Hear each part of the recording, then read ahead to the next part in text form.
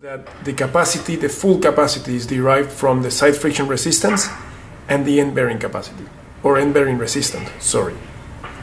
So to get Fs, we have to use either the beta or alpha method, right? To get QE, we have to use different methods.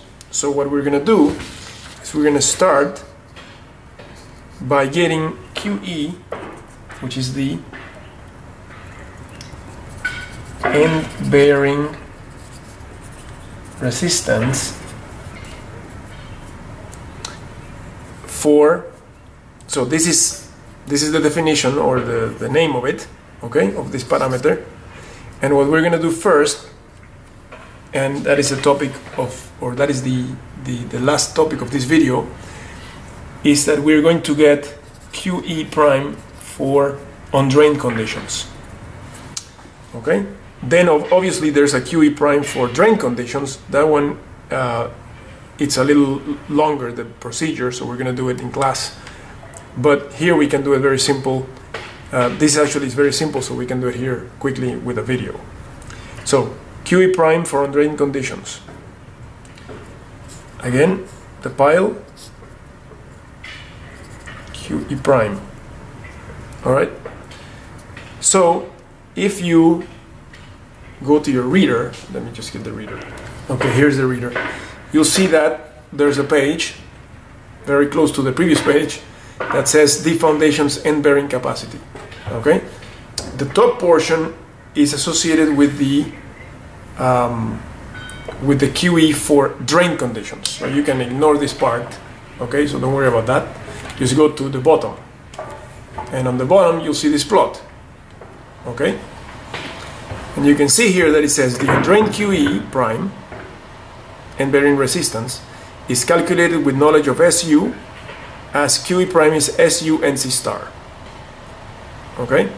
And NC star is dependent on SU. So it's very similar to the alpha method in the sense that you multiply the SU times some parameter that is dependent on the SU. In this case, it's called NC star.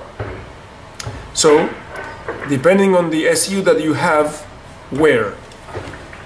Down here, in this area, depending on that SU of the SU of the soil in this area, or in that zone, let's say it's, I don't know, 90 kPa, then your NC star is 8.75 in that case. Okay? Just like the alpha method, this plot or graph comes from experiments that were plotted, right? And then a trend was fitted so that we can then use it for our designs. All right, so that's, I mean, it's very simple. So whatever the soil is down here, in fact, this zone is 2B below the base. Now, B for a pile generally is not that large unless you have a very, very, very large pile. But let's say for a 1 foot diameter pile or so, it would be 2 feet, right? The zone would be 2 feet. So in any case, that influence zone, which is 2B below the base for capacity, end bearing capacity of a pile, or end bearing resistance to be more correct here, okay? That is the zone that you are going to evaluate the SU at. So very simple, right? What do you do? Well, let's do an example. In fact, we can just do it right here. Let's say that you have a pile. This pile is 7 meters long. Let's say again that the B is 0.3 meters. And it's a driven concrete pile. Okay? And let's say that now the top here, let's say this is 5 and this is 2. Let's say this is the sand and this is the clay.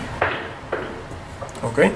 And the question is, determine the end bearing resistance for the pile in the short term. Okay? Solution. Alright, in the short term, the end bearing, which is this portion here, this zone, is in the clay. Therefore, this zone is going to act undrained. So we need to use the NC star method. QE prime is equal to NC star times SU. Oops, I forgot to give you parameters here. This could be phi equal 30, SU equal, let's say 50 kPa.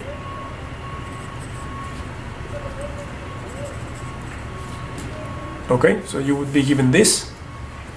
So the question is, what's QE prime? Short term. Okay, in the short term it's undrained because this is a clay, right? And therefore we get NC star times SU. SU is 50. And what's NC star? Well, if we go to the reader, 50, NC star is 8.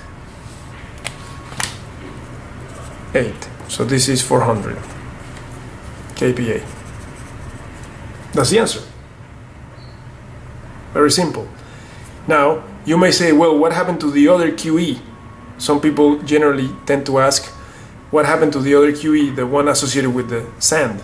There's no other QE, there's only one end. There's only one end to the pile. Whereas for side friction, there could be more than one FS, obviously. For example, in this case, we have two FSs. But there's only one QE always, because there's only one end of the pile. Okay? Now, to finalize, another question would be, what is the end bearing capacity? This is the end bearing capacity. The end bearing capacity is the stress times the area. Just like we have QS equal to FSAS, we have QE is equal to QE prime, end bearing resistance, times the area. Well, this is a sigma, right? So what's the area associated with that sigma? Well, it's the end bearing area of the pile.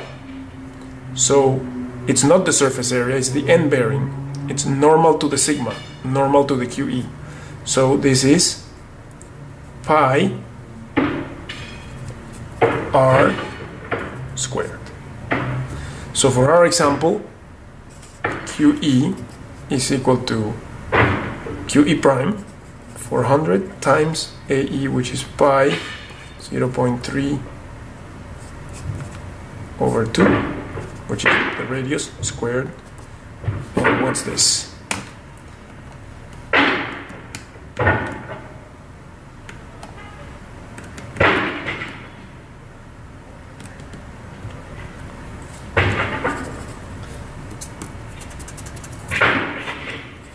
.3 kilonewtons.